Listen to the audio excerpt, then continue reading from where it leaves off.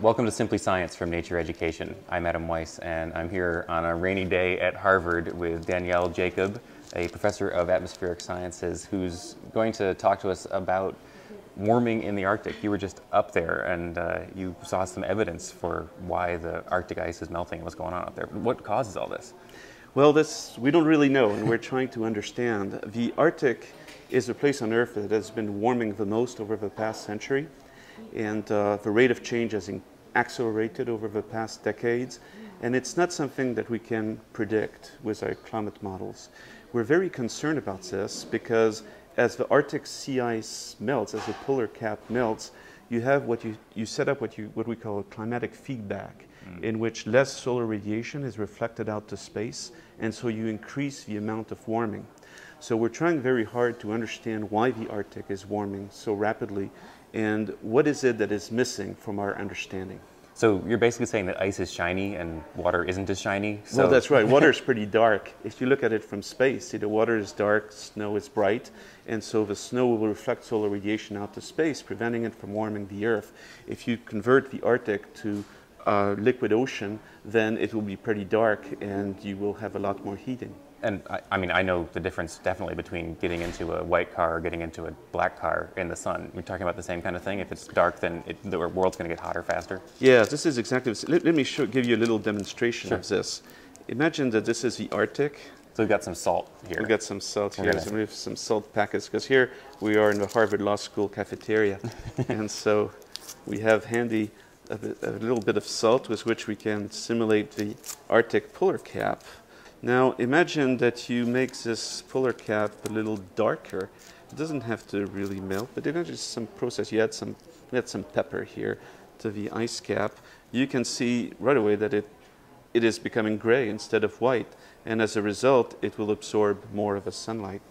So it gets darker here by adding something. It would also get darker by melting, but we're adding stuff too, right? Yes, and this is what we were really interested in going to the Arctic, is trying to understand whether particles of soot transported from the northern mid-latitude continents and increasingly from China could deposit to the Arctic ice sheet and therefore increase the melting rate. So when we burn stuff, whether it's in a power plant or even in your backyard, that soot can end up on the ice and it can make everything warmer. That's right. Soot can travel thousands of miles. It can easily travel all the way from the exhaust of a diesel truck all the way to the Arctic.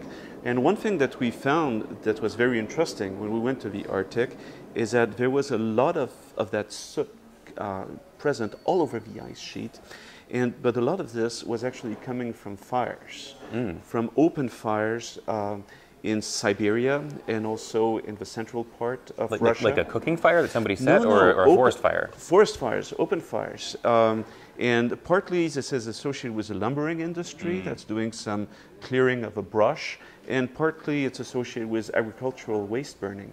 But that activity seems to have increased over the past few decades, in part because of the warming, you see, because as the Earth gets warmer, as Siberia gets warmer, then you can start burning the forest earlier, and as a result you get more of this soot coming over to the Arctic, precipitating on the ice, warming the Arctic, melting the ice, and you have kind of this precipitous feedback. So it's actually easier to get to those cold places because they're a little warmer, and that makes people do more of these bad activities in the cold places that makes those cold places even warmer and continues the cycle, and we end up with maybe no ice at some point in the Arctic? Oh yes, we're very concerned that at the current rate we could have an ice-free Arctic in the summer within 10-20 years. Oh wow. So is there anything that can be done about this that we know about, or anything that we should think about to prevent this from happening as fast as it is? Yes. Those soot particles that are so problematic in terms of the Arctic warming come from incomplete combustion.